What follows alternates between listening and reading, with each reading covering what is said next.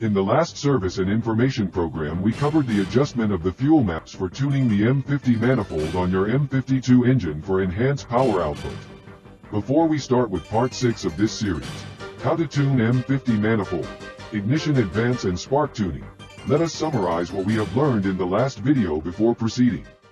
From the input of the mass airflow sensor and oxygen sensor signal in the exhaust, the injector pulse width duration is controlled by the DME MS41 during closed-loop operation.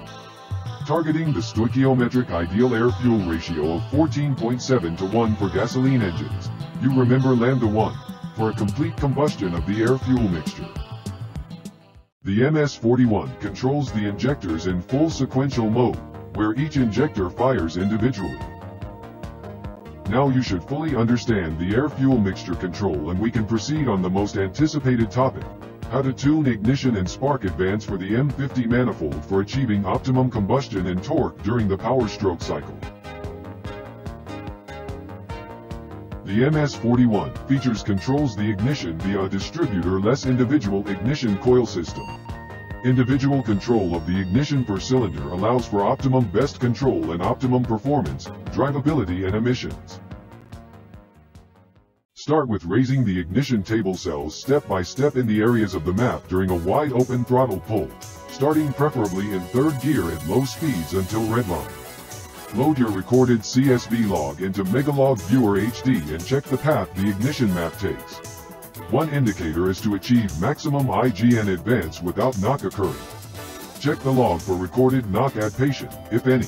Raise the degree of advance on those cells gradually until knock is recorded and then back off a degree or so for safety precautions.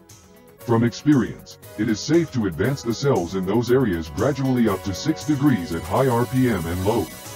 But for this premium fuel with a high octane rating is required. Adjusting the cells in the map of lower RPM and load values for higher ignition advance is also possible. However, power gain in those areas are not confirmed but may result in a bit snappier throttle reaction. Repeat these steps as many times as you like. It will not be possible to really analyze the result of ignition advance tuning by the logs via load or MOF values for power.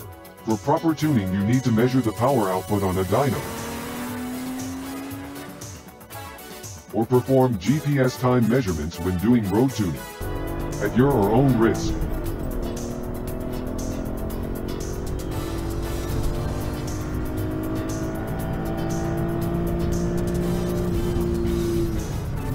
This is probably the most difficult part, to find the right amount of IGN advance that will result in max power.